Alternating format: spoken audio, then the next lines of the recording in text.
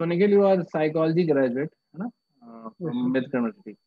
So just give me the story of all these 3 years that you have spent in studying psychology. Actually, last 3 years of studying psychology had both personal and academic influence on me. Personal, in the case of me discovering a lot of about my mental health issues from my childhood, and academically, I would say I got the chance to explore psychoanalysis or psychodynamic deeply, and at the same time, I also got the chance to work with some spectacular organizations like Cry So what you will be and doing? See, what I want is just describe me semester wise. What did you learn and how did you make your psychology learning effective or anything?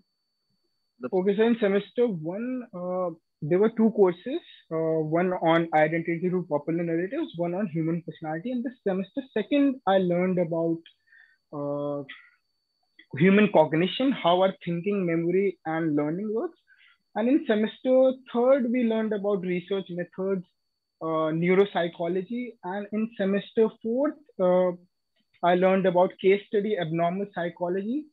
And in semester fifth, I learned about how social psychology and how and a bit about psychology in India. And I'm in the last semester currently. In the last semester, there are courses on experiments and neuropsychological and normal psychological testing and assessment, and also a bit of we can say clinical psychology. okay, so you have also done any research? Research you have written any research paper in psychology? So actually, I'm working on a paper, so it is not yet published, but it is my own research project that I'm working on with my supervisor from Ambedkar University. So yes, So I'm what is the working on. research objective of this paper? So actually, this research objective, so my research is on parental bereavement. What happens to parents who lose their children to any number of or any kind of, whether it be suicide or any kind of casualty. So the objective of this research is to first to provide a holistic approach. A lot of researches that are done in this area is very quantitative and it is very objective in nature. So my research provides a very holistic approach because we are using secondary data. We are analyzing those data, so we have a very broad understanding of the psychological aspects of what goes on uh, during and after the parental bereavement phase in a lot of parents. So one objective is that, and second objective is that this will also prove very useful for creating further psychological intervention, whether it comes to trauma or whether it comes to bereavement in clinical psychology. So Or will this research also have surveys or questionnaire based, or will it be only based on interviews? no, so it is only based on secondary data generated from interviews. No So that primary data.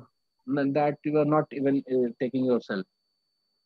No, sir. Actually, because there is a problem because again, I have to really look for the sample, and a lot of and a lot of training is also required to conduct those samples in a real world setting. And in a way, this study is different because of its nature of analyzing data that already researchers and news websites have done interview on parents of lost child. So again, it is a different understanding. We are trying to bring a different understanding to this topic of parental bereavement. So that's why we're focusing on the secondary data because it is already available, it is reliable, and we can just analyze it. Okay. So what other courses have you applied in test? So I've applied in MA Applied Psychology with specialization in counseling and clinical. So you will be telling me preference wise. It is your first preference, applied Okay, psychology. so my first preference is MA Applied Psychology, and my second preference is MA Social Work and Mental Mental health. So, Health. so what do you think if you'll not get MA in applied psychology and if you're getting admission in mental health? So what kind of compromise will be having here, or do you think that it won't lead you to the place where you wanted to be through MA in applied psychology? I would not completely say that because for me the preference between two courses is about comfortability because coming from a psychology background, which is also somewhat ridden in different subjects, different electives as sociology and political science, I I I have a very comfortable approach to psychology. So if I'm doing a course on MA applied psychology, I'm very comfortable. I don't really have to trial and error that much, and I already have connection in that field. But when it comes to social work, it is a very new field for me because I haven't studied it. Although I've worked in a small capacity at CRI, but I really haven't academically explored it. So for me, it will be a sacrifice of comfortability, and uh, a bit of my connections will not prove useful for me in this course. So what do you want to do with this course? Matlab, what career option you will be looking for? So actually, my primary career option with this course is to open my own social enterprise. I haven't really explored the structure of it. I'm still in the thinking stage about it, but I really want to open a rural India based uh, psychological, mental health based enterprise or NGO. And my secondary objective will also be if my social enterprise endeavor don't work, then obviously the job sector that social work gives us gives them candidate is very enticing in its own way. So my primary goal is enterprise So, and secondary. so to open your social enterprise, you also need, you might also need some enterprise skills. So here we'll be teaching you about all the mental health aspects and social work aspects. So, how are you planning to achieve or to acquire those skills which is required to open an entrepreneurial venture or enterprise?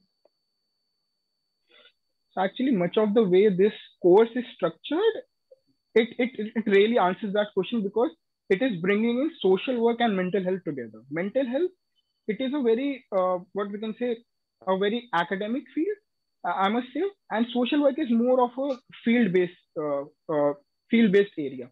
So I was looking at the course structure, and the course structure itself is very alignment with my goals because there is course on community management, there is course on social work management, and how policy making works, how marginalized section work. Because again, I'm working in a rural setting, so I need to be diversified and trained in a very liberal and diversified environment to be able to open an enterprise that is sort of catering to that population. So again, sir, I think the course structure uh, in a lot of ways provide me those skills to further further lay a foundation, I would say, for my social enterprise. So, can you compare the mental health or threat for mental health for two different kind of society? Like one is very elite urban class, or one is rural poor. Okay, sir. So first of all, sir, when we're looking at these two different urban, or I would say urban rural or the rich poor divide, so first of all is the environment they are coming from. So their upbringing, their environment, which we call nurture, the nurture environment, it's very different in both the areas.